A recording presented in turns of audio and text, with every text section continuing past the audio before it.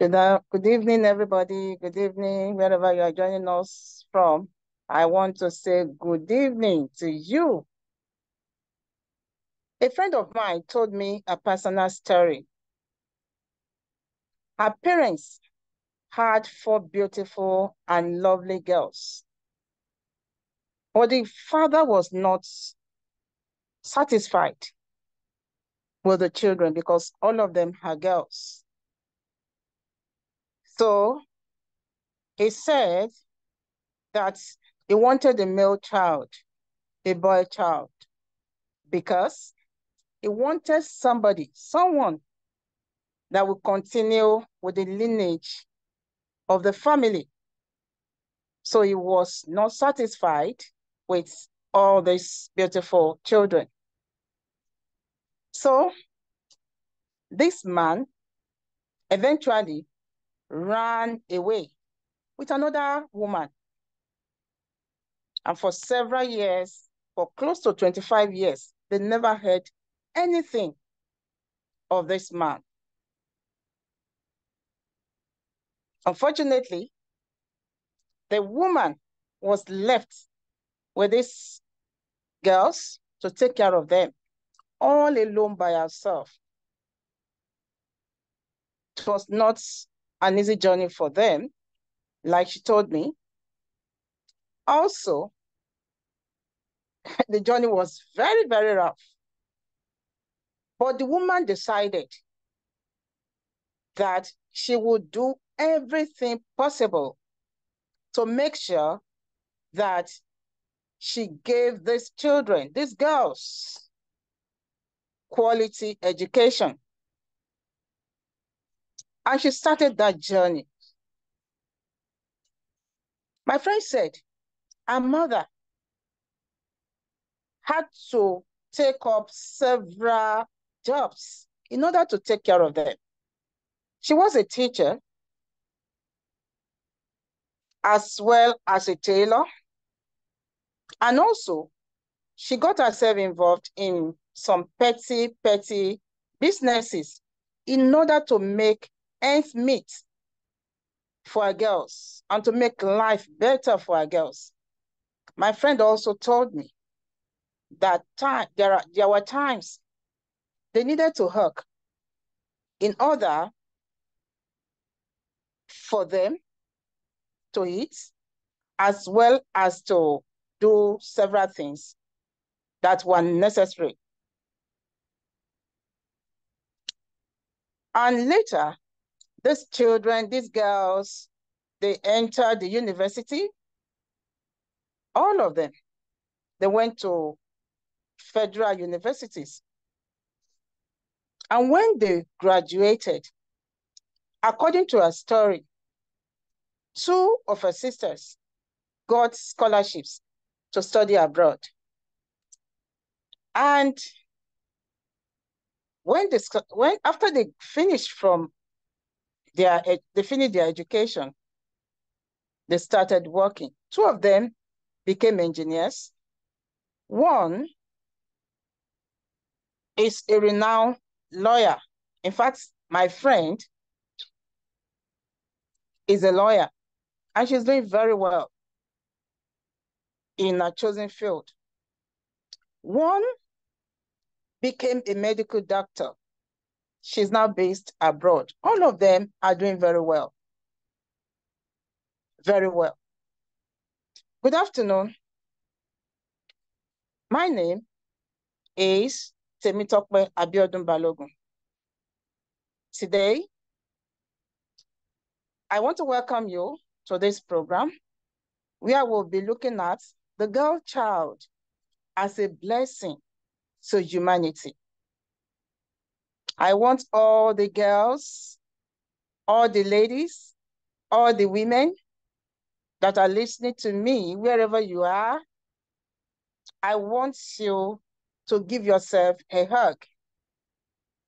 I want you to do that to show that as a girl, you love yourself. As a woman, you love yourself. As a lady, you love yourself. And thank you for doing this. Thank you, thank you, thank you, thank you for doing this. I want us to know that for several years, I mean globally, the girl child has faced some severe challenges. That has been from time immemorial, and Nigeria is never an exception.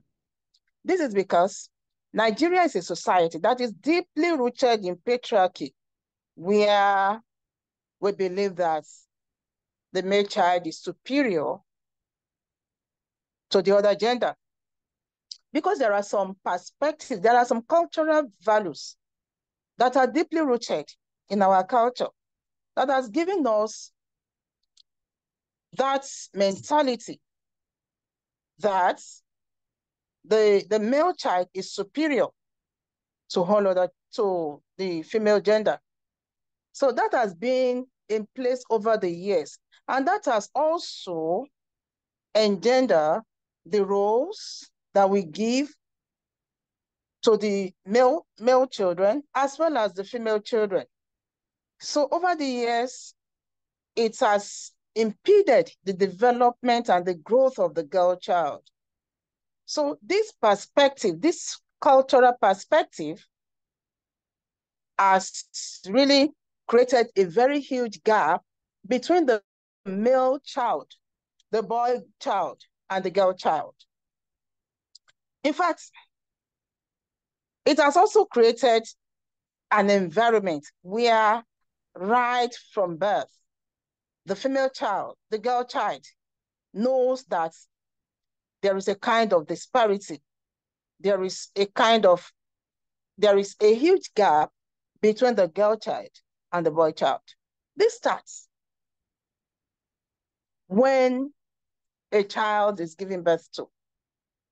When a child is given birth to, in the African setting, there is this common utterance. Is he a boy or a girl? And when the reply is, she's a girl, you'll see people saying, oh, she's a girl. So it will come with a tone of disappointment because culturally, we've been made to believe that as a girl child, your role in destiny is limited. And also, with these perspectives, with this cultural background, and the perspectives that are, that had been there from time immemorial, African parents will now begin to work in that perspectives. And that is the reason why you see some of them, they will refuse to educate the girl child. I remember that my mother told me a story. She said that the parents preferred, in fact, the parents sent the male children to school while neglecting the female children. But she wanted to be educated. And at the end of the day, she, by her own efforts, she was able to get a desire. So with this perspective, you see that many African parents began to educate the male children at the expense of the female children. They will leave the children, the girl child, the female children to waste away in the farm. They leave them to waste away in the farm. They leave them to take care of the other siblings, especially boys. And at the end of the day, they are married off as early as possible. And while in their marriage, their major preoccupation is to procreate, is to care for their husbands, care for their children, take care of the homes, take care of the in-laws, take care of everybody around them. So you can see that these girls that will later grow up as women are disempowered, they are discriminated against, and they are exposed to poverty at an early age. So in essence, these girls are economically disadvantaged and with the future holding nothing for them. And it is important for us to know that a girl child is very important. As we hold the boy child to be important, also the girl child is very, very important. In fact, if not more important. So there is the urgent need for us as parents to make sure that we empower the girl child, whether they are biological children or they are adopted, any girl child around us. We must make sure that whatever we can do to empower them, we start doing that. Also, if we want to build an equitable society, a society where all genders have their equal rights, equal place, we must treat children equally. Both the boy and the girl child are very important in the family. They're also very important to the nation. In fact, it will shock you to know that there are things that are more to the advantages of the girl child than the boy child. By the way, if you look at the way they are wired, I mean, the girl child is wired. She has the capacity to multitask. The girl child is usually very strong, and you will see her having the ability to handle stress more than the boy child. In fact, if as a parent, you give the boy child and the girl child, you leave them in the kitchen, you'll discover that while the girl child is just working and she's also happy doing those chores, the boy child, we look for several reasons why he must not do all of those chores, unless the parents take their stand. So also, when you look at the girl child, you see that most girls, most women, they have the ability to take care of the family, take care of their in-laws, take care of aged parents, more than the boys. In fact, when you look at it critically, at least we've seen several people say that even in old age, that amongst their children, it is the girls that will usually want to come home, usually want to call, usually want to see the parents and spend time with them. But because we have trained the boy child to believe that what he has to do as a family man is for him to just provide for the family. So what some of them do will be to just send money to their aged parents, maybe once in a very blue moon, to give a call. But that is unlike the girl child, because they have the ability, it is in it, they have this ability to take care of people around them, parents, family members, inclusive. According to CESA 2019, she said that females use their 5 senses much better, and females are able to remember sensory information very easily, and they also have better hearing ranges than males. That's a study that was carried out by this woman. And there are several examples of Nigerian females who were given equal opportunities like their male counterparts, and they did extraordinarily well. There are several examples of them.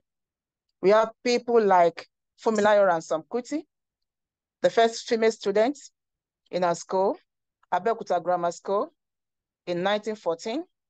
She was an advocate of female rights, and she led this course with some women in the first half of the 20th century.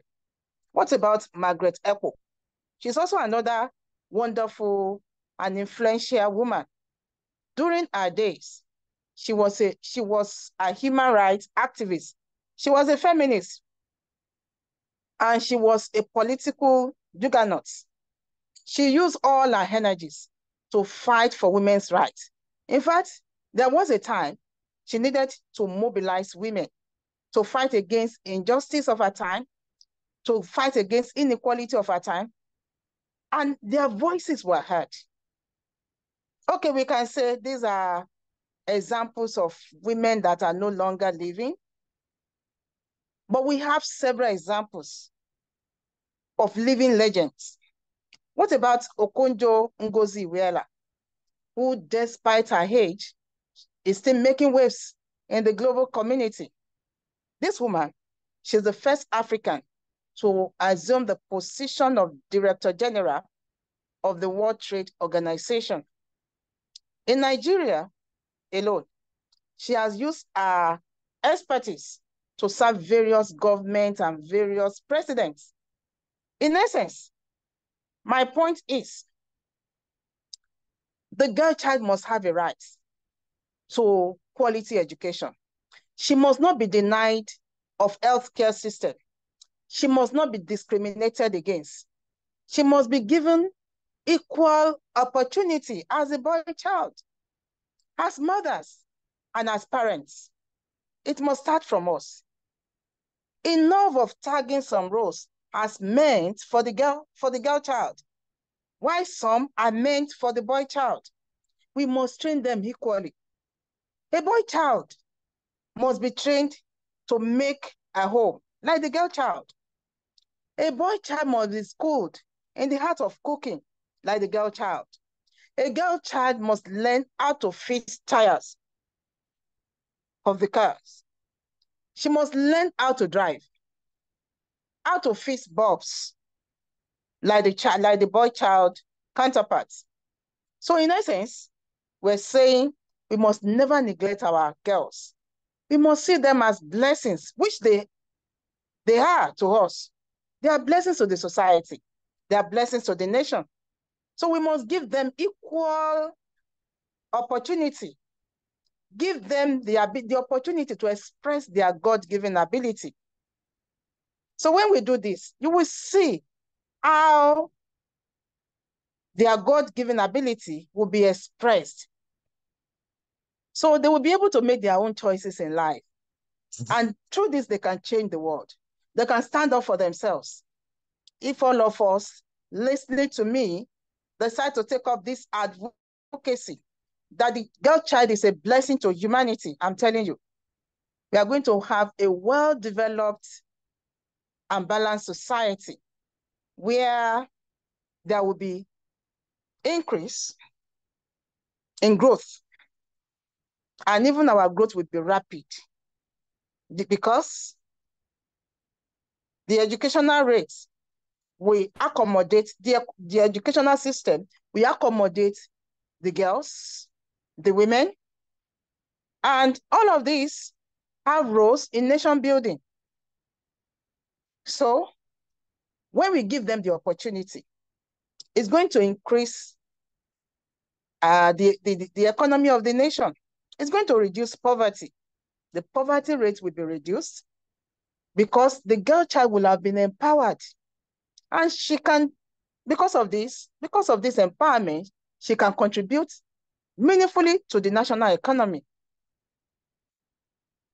And when the girl child is empowered, inequality will be reduced. It can even be totally removed, because we are going to have a society where the female voices will count, and where females can represent their gender, and as well as the society as large. We have to think about it. Sometimes you see that in many parastatals, in many of our government agencies, you don't have women, you don't have women being represented. And in government, things that are discussed, we have to do with the citizens. And citizens comprise of both male and female. So where we have only the men making decisions for things that concern the women, things that concern the children, when many of them don't even know, many of them, not all of them, many of them don't even know how to take care of the children except to give money. And you are now excluding the people that have relational experience, the people that have, that know how to do this, that have been doing it. You know, it is abnormal. So when we empower the girl child, inequality will be removed, will be reduced, because women will have to participate in decision-making at all levels. Definitely, this is going to lead to the Nigeria of our dreams. So it is a time for us to expose the girl child to quality education at all levels. It is time for us to allow them access to good healthcare system. It is time for us to allow them to have personal identity,